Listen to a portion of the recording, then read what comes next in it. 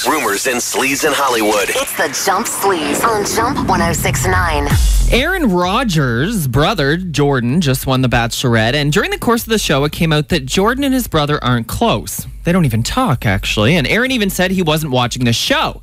Now, Us Magazine says Aaron is actually estranged from not just Jordan, but his whole family.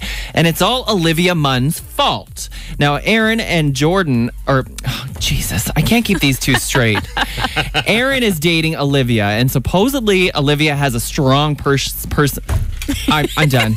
I'm going to go to the next story. Are you really? So No. Olivia Munn's breaking up the family is what you're saying. That's what they're saying. She's a big meanie or strong personality. The family doesn't like it, which I didn't get that vibe from Olivia Munn. She seems really nice. Yeah. Anyway, Jordan says he didn't intend on airing any...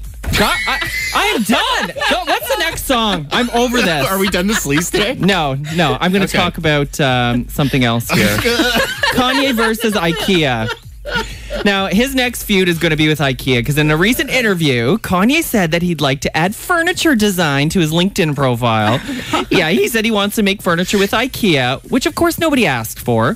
IKEA's response is no. They said, quote, although we're really flattered by Kanye West's high interest in IKEA and the speculation around a joint venture, we have no plans to collaborate at this point in time. How did you get through that? I know. I was just going to give you a little round of applause. Thank you. I just needed a warm up. It's those Rodgers brothers. They're so distracting. Okay, first of all, isn't IKEA a little low end for Kanye? I know, right? Yeah, he charges $1,600 for a sweater that comes full of holes. So imagine trying to put together a bookshelf from Kanye. You'd probably have to cut down the tree yourself.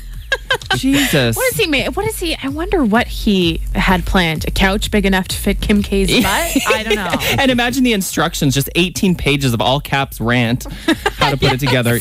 Anyway, coming up in the Sleaze at 7:30, Zayn Malik. He's got a new project in the works. Now you're